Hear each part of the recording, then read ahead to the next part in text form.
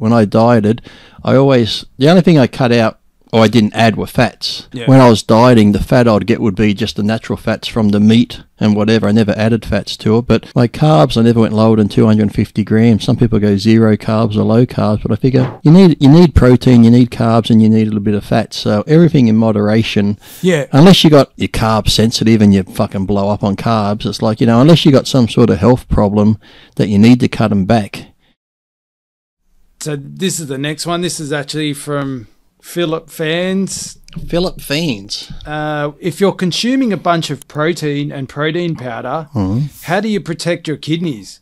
I'm kind of going through this right now with my increase of creatine in my kidneys. Because I remember you telling the story about your levels. Weren't they like you're in a car accident? That's from muscle breakdown and stuff. So sometimes it's not due to you eating the protein. It's just due to your muscle breaking down and releasing the creatine into your blood. So you have to just get your blood checked. And, protein, it's like some people say a gram. Some people say if you're training really hard, you need at least 2 grams per pound of body weight. There's never really been a scientific study that says this is the exact number. So I think if you're around the 1.5 grams of protein per pound of body weight, that's pretty good. But as far as the other breaking muscle down, that's going to happen no matter what.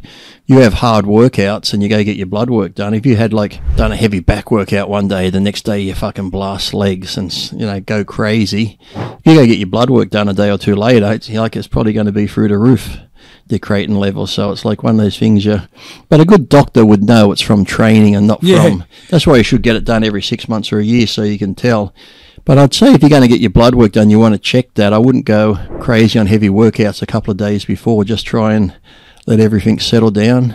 Don't go having 3 days of big breakfast of sausages and eggs and bacon and stuff, and then what's my cholesterol? Or don't go eating lots of chocolate and go, can you check my sugar? And oh, you're fucked. Your cholesterol's up, your sugar's up, and your kidneys liver's packing it in.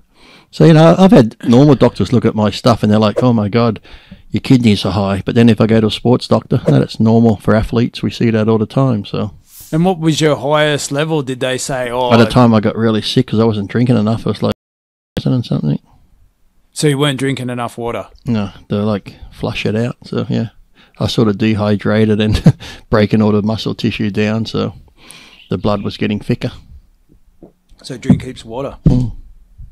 Heaps of water. Plus you can get milk thistle now, and there's all lots of liver 52. I think it's one of the best ones still out there by Himalaya. It's one of the good ones. It's from India, and those people are on it, and they drink lots of bad water and have lots of stuff, and their liver's good. And I actually had a friend who had his liver really bad. He started taking that, and there was another one.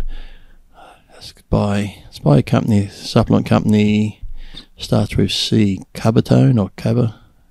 But they do a liver detox one, and it's really good. And he was taking them, and his numbers dropped a lot when he went and got his next blood work done. So there are things out there to monitor. So I follow McCullough. He's a doctor, even though he's like an osteo thing, so they call him a fake one. But he's still training at nearly 70, I think he is, still in great, and he's what would you listen to that old man for? What's he now? But the latest...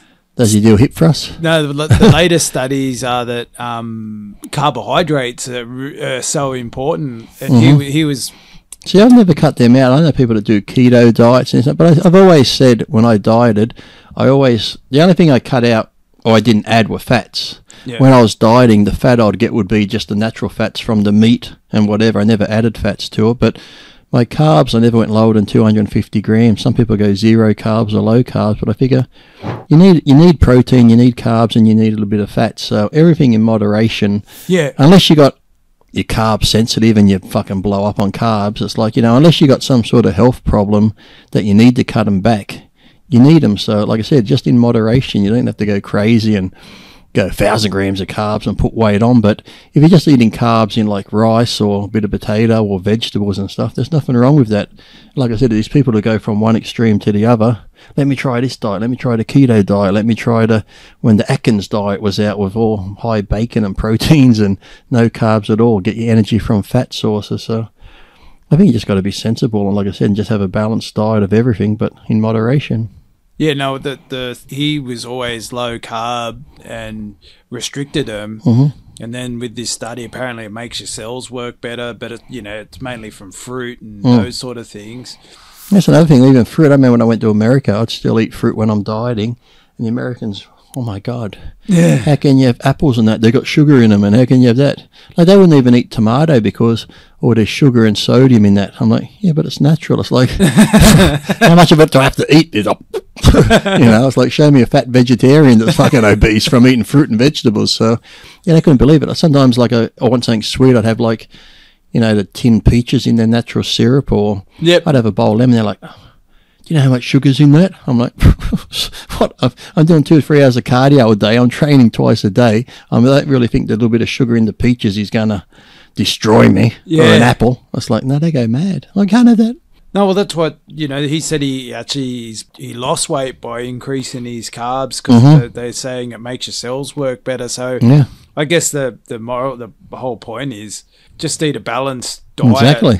Little bit of protein, little bit of carbs. You're going to find that balance, what works for you. You might have too many carbs and think, fine, you're putting weight on, so you might have to step them back a bit. And it all depends on the type of carbs. You wouldn't go eat a whole big plate of mashed potatoes before you go to bed and stuff like that. So, if I was dieting during the morning and up to like 2 o'clock, that's when I'd have like the oatmeal, the potatoes, the rice and that. Then generally after 2 p.m. I'd be more vegetables and salads, sort of like the more fibrous type carbs that weren't as heavy. So you just got to work it out. But going from one extreme to the other and cutting something completely out, I've never been on that bandwagon. Unless, like I said, unless there was a medical problem and you had to. Up until then, it's like, why?